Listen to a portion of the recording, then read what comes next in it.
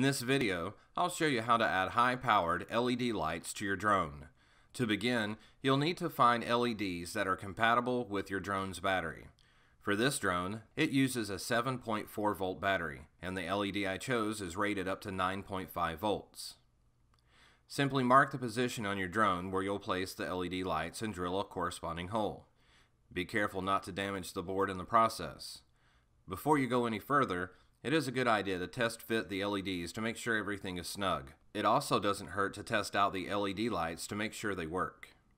For my application, I chose to solder the wires directly to the LED lights, using a connector at the other end.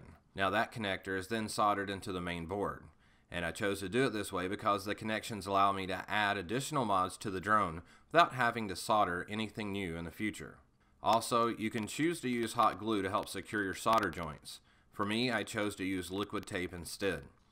To help secure the LED lights to the frame, I also added a drop of super glue to each LED. Once everything is dry, simply reassemble the drone and take it out on a test flight. Click on the video to the right to see the drone in action at night.